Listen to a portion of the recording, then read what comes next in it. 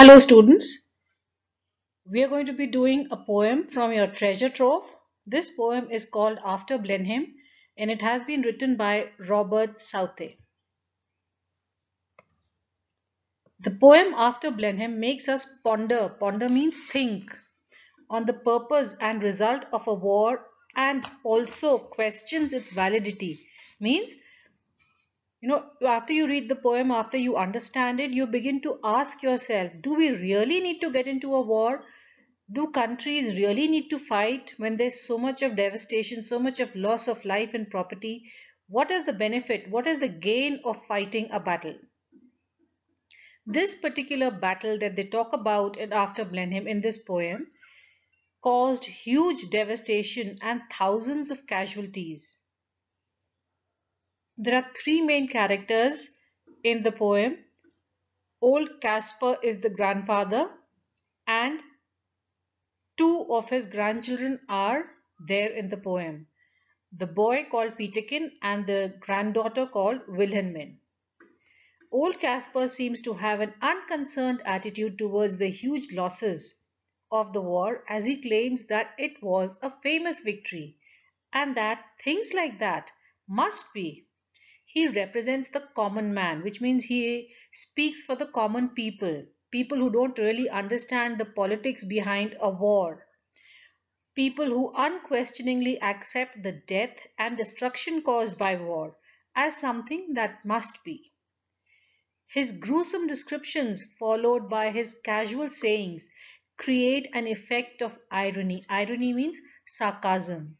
It is ironic that it was a great war, but no one knows why it is being referred to as great. Nobody understands the greatness behind the death and destruction. The style used by the poet is a conversation between two people of very different ages. The old age represented by the grandfather, Caspar, and the younger age represented by the grandchildren. The younger age also represents vigor, innocence. Vigor means energy, innocence, restlessness, and curiosity, whereas the old age depicts experience, knowledge, acceptance, and passivity. Passivity.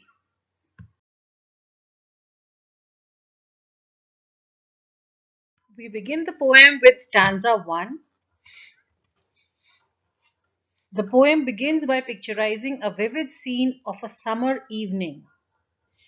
It is the time when most people return from work.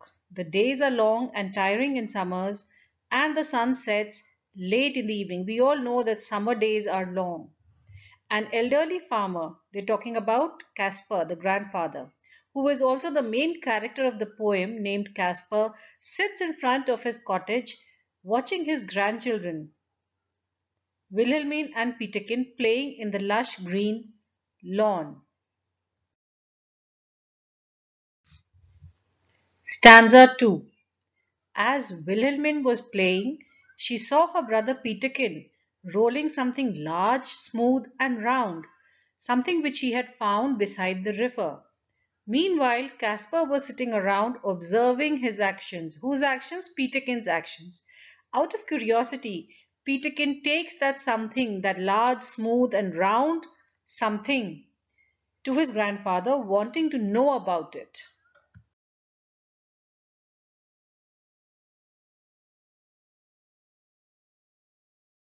Stanza 3.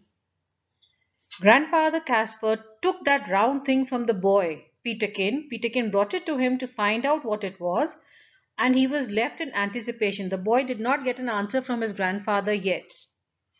After a brief look at it, the old man shook his head with a sigh and declared that it was the skull of some poor fellow, which refers to a soldier who had died in the war, in the Battle of Blenheim, in the great victory.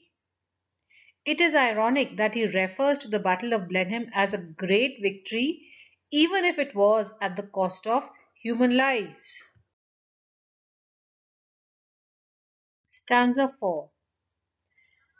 The Battle of Blenheim led to the death of thousands of soldiers whose corpses means dead bodies, lay scattered in the field.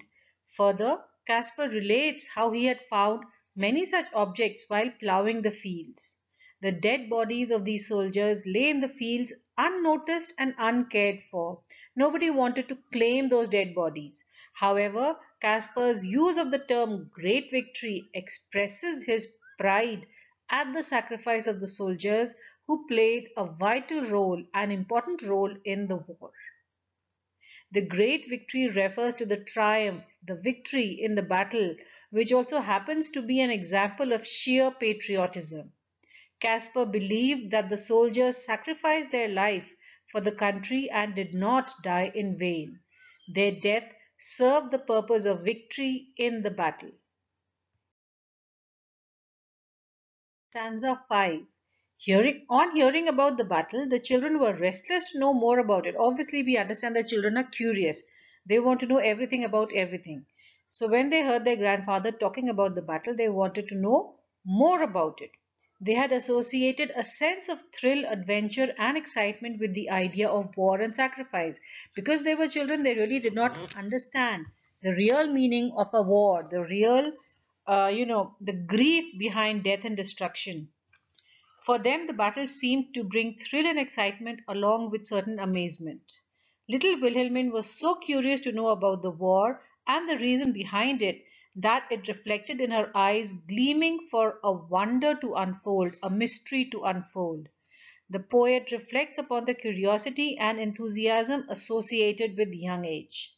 The ability to question things is a peculiar quality of kids which fades away with growing age. Children have this habit of constantly asking questions because they want to know everything about everything. Now, here we see an alliteration in this stanza with wonder waiting eyes. Alliteration is when consecutive words begin with the same consonant sound. WWW here with wonder waiting eyes. Stanza 6. History books tell us that the British defeated the French and the Bavarian army. Bavarian means from Bavaria, which is a state in southern Germany, in the Battle of Blenheim. Caspar, the grandfather, tries to answer the questions posed by his grandchildren by telling them this piece of information. The interesting point to note here is he doesn't know the reason behind the war. In fact, he doesn't even try to find out what it is.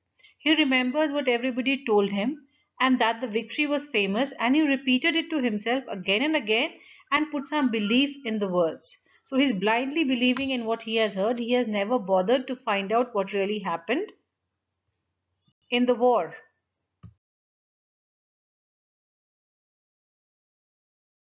Stanza 7. At this point in the poem, at this juncture in the poem means at this point in the poem after Blenheim, Caspar the grandfather recollects, remembers from the past some of the scenarios of the war. He begins by remembering his father who lived in a small village of Blenheim near a river. The French wreaked havoc in the village and burnt homes of several innocent people to the ground. Havoc means devastation, destruction. Consequently, the villagers were forced to migrate in search for shelter. Young Caspar, along with his parents, fled to a different place but could not find a home because of the impending war. Impending war because of the war that was going on. They had to roam from one place to another seeking shelter as they became homeless.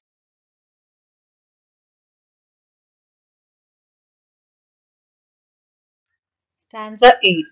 In the above stanza of After Blenheim, the poet describes the finer aspects of war. Fire and sword are symbols of human cruelty and destruction. They represent destruction, death, and horror. Wasted is an emotionally charged word. It brings up an image of a land made barren, devoid of purpose and dignity. It shows both the futility of war, futility means uselessness of war, and its power to destroy. The image of mother and baby killed in war here makes us see battle as a catastrophic end to both present, and future. It powerfully evokes the death of innocence. The idea is to express how thousands of innocent lives are taken in due course of a futile and meaningless war that is sure to bring only damage and destruction. The irony in the poem is made evident by Caspar as he says that these things are meant to happen at every battle where there is a great victory. Whether he believes it or not, Caspar has resigned to the inevitability of death. That's why he takes those killings casually and thinks it must be there at every such victory. Famous victory is intentionally repeated by the poet to create a sense of irony. We come to stanza 9 of the poem. The poet, through Caspar, goes on to describe the agony of war. He mentions the shocking sight. Shocking sight again is an alliteration. He mentions the shocking sight of the battlefield that was full of dead bodies of the soldiers rotting in the sun. Through this image, the poet attempts to bring into consideration the indignity in the way the soldiers lay. They are reduced to mere status of an inanimate object. There is no dignity, no glory in war, only misery. Even after such terrifying aspects of the war, Caspar regards it as a famous victory, which emphasizes on the ignorance of the old man about the purpose and result of war. Stanza 10. In this stanza, we come to know who was fighting against whom. Duke of Marlborough was the English general. He was the commander of the British forces in the Battle of Blenheim. Prince Eugene and Duke of Marlborough represented Britain in the battle and defeated the French at Blenheim.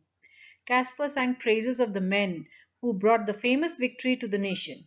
A confused Wilhelmine exclaimed that it was a wicked thing and wondered how her grandpa could sing praises of such a bloody war.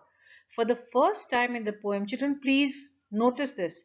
For the first time in the poem, we see a disapproval of the false glory of war, and this disapproval has been brought forward by a little child, the granddaughter Wilhelmine.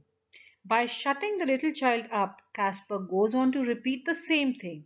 The war for him was not a wicked thing as long as it was a famous victory. Again, Caspar quotes that it was a famous victory. It is obvious that the old man is hiding all the destruction and agony caused by the war by repeating these two words. He seems to be afraid of breaking the romantic ideals of war that have been so carefully brought up in his mind.